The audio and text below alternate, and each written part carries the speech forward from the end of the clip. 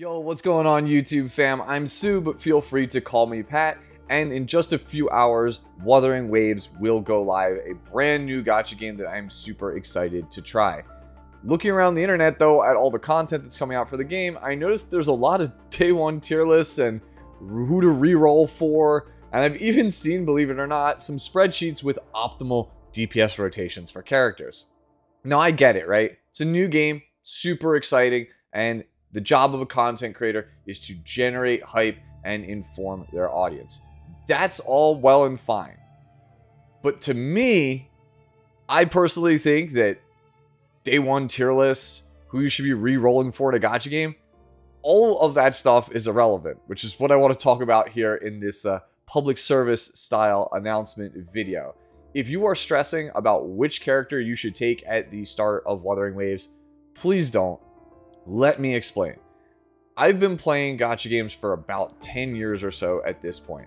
My very first one was Puzzle and Dragons. And in that game, you didn't get a guaranteed 5-star at the start. In fact, almost everything in the gacha game was just trash. If you didn't get a good start, it was advised that you reroll because, well, again, such a small pool of units was actually good in that game. Your only other option besides rerolling was to pull out your wallet and actually fork over some money.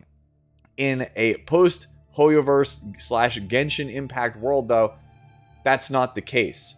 There are so many more gacha games on the market right now, and all of them are vying for your time and your money. As a result, games are just super generous, and they make it as painless as possible to get into. Even the quote-unquote worst 5-star can very easily clear almost every single piece of content in the game, right? If you have to focus on one specific style of character at the start, it's going to end up being the limited characters. In this case, it's going to be Xion and Yanlin. And the reason for that is because by design, these characters are most likely going to be stronger. They are not always available to be summoned, and they have to give you the impression that they are valuable and stronger than the characters that are in the standard pool. Because if they weren't, then you don't have any urgency to actually pull for the character. They want you to pull for the character, and if you don't get it, hopefully spend money. That is the business model, right? They bring out a character, you want it, you spend money to get it. If the character is not desirable or stronger than the stuff that's already in the pool, you're not going to spend on it. And over time, this is what we call power creep.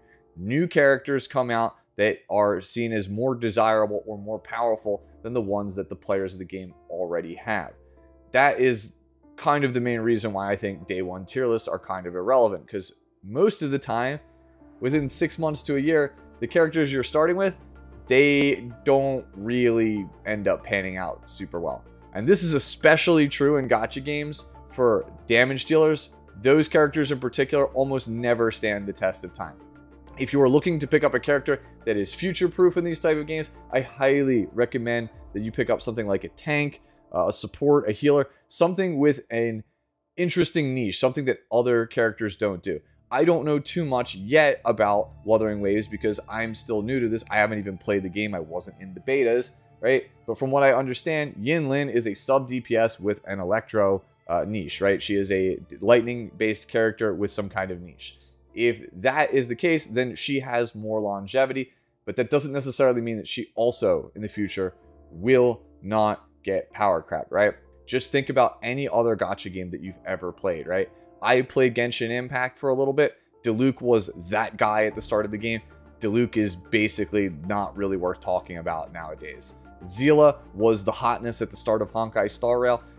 You'd be hard-pressed to find somebody except for the most dedicated investors of Zila playing over characters like Acheron or Jingliu, right? There's just better characters now that are in the pool. Even the gacha game that I make content for, Epic 7, says was that guy at release.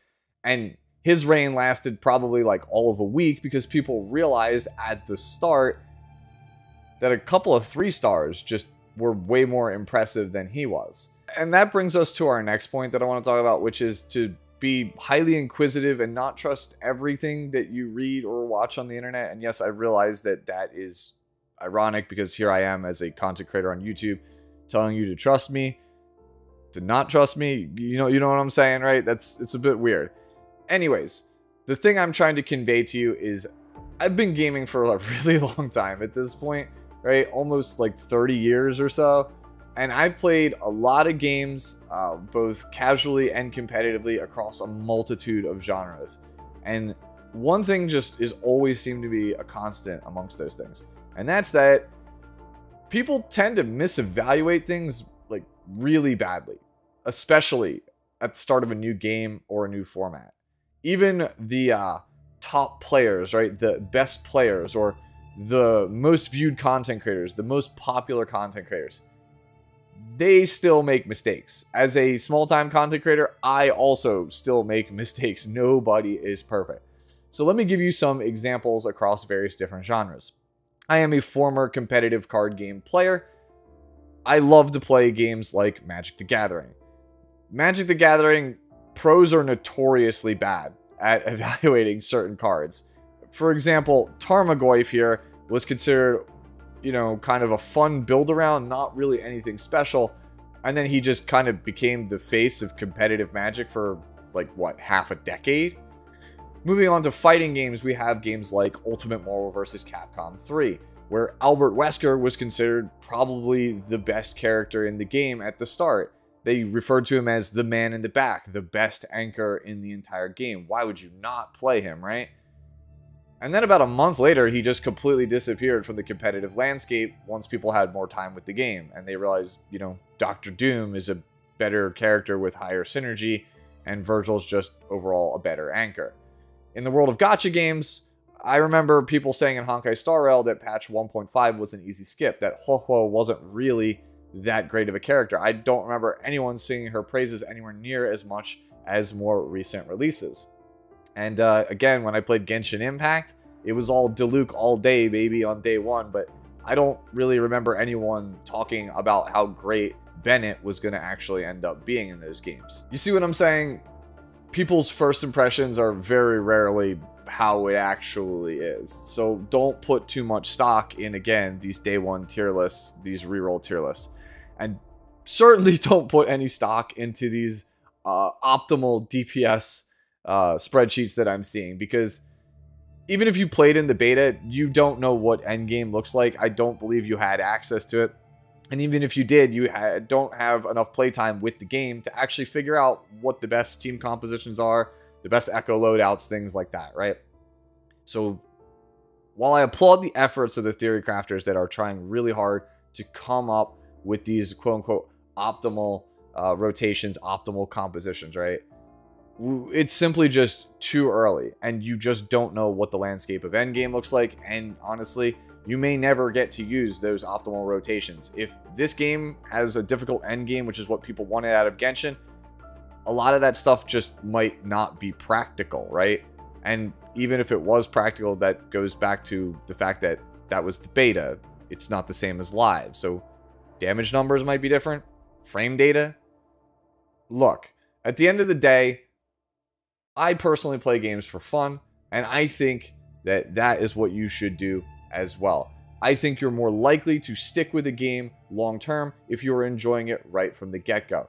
Don't worry about what character is strong at the start. Don't worry about re-rolling to get the optimal start. Just pick a character with your 5-star selector that you think looks cool and you think will get you a lot of fun and a lot of mileage out of the game. You don't need an optimal start. That is the whole point I'm trying to convey to you in this video. Have fun on your first day from the very first minute. Don't spend hours trying to get a specific character or get a specific optimal start. I think that's going to kill any fun or excitement that you could have had with this game. You want to be playing this right away along with everyone else in the community, all your friends. You don't want to miss out on that day one hype, because I find that day one for a gacha game is usually the most exciting time to get into said game. Long story short, I'm taking John Shin because I like cute girls that are, you know, martial artists. That's what I'm taking. I don't know what you're going to take, but you can let me know down in the comments below. I don't know how much content I will do for Wuthering Waves, but I can guarantee you that I will at least do a day one impressions video. And if I really enjoy it, you can expect character impressions as well as the top tier guides that you've come to expect from me here on this channel. So get subscribed if you want to stay up to date. And if you want to see me play the game live when it comes out later on tonight, you can check me out on Twitch over at twitch.tv/IM_TSU, or you can just watch it here on this YouTube channel under the Lives tab. Enjoy your very first day with Wuthering Waves. Hopefully this video has been some help to you. And as always, enjoy the rest of your day, the rest of your week, and I'll catch you in the next one. Bye-bye now.